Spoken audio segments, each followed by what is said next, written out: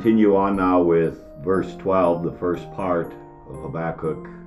Yes, we're still in chapter 1. Are you not from everlasting, O Lord my God, my Holy One?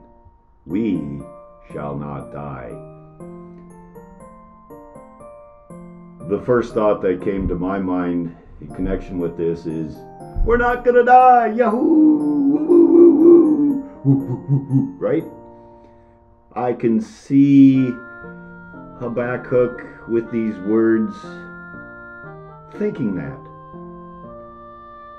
that the Lord reassured him that the Assyrians were going to get their comeuppance, and the Babylonians, the Chaldeans, he was going to use to do that, there would come a day when the Babylonians would get their comeuppance too, and Judah would be spared. That they would not be carted off as the northern 10 tribes of Israel were by the Assyrians.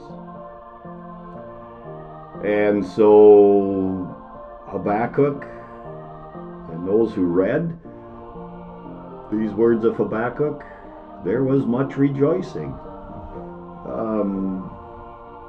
The Lord does say, doesn't he? He invites us, call upon me in the day of trouble.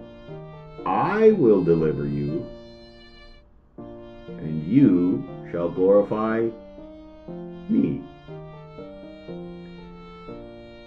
And so when the Lord does deliver us from some temporal and earthly hardship,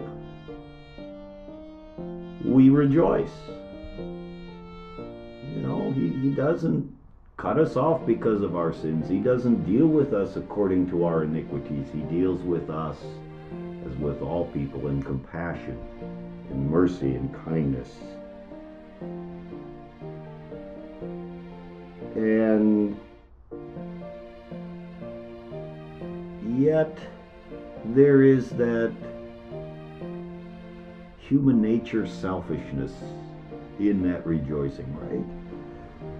Whew, I didn't get caught. Whew, I didn't get in trouble yet.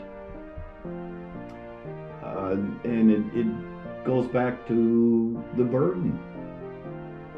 You know, we do. And even though the Lord does spare us from severe punishment, from a severe temporal burden, even though we don't always think so, you know, oh man, this is more than I can bear, Lord. And how do you know that the Lord hasn't in mercy spared you from something far worse?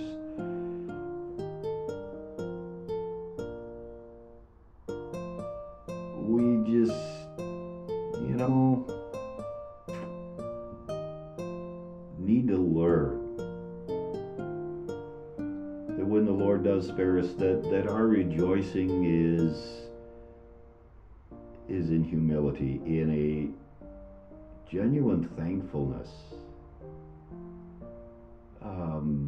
that he hasn't cut us off from the land of the living because of our sins,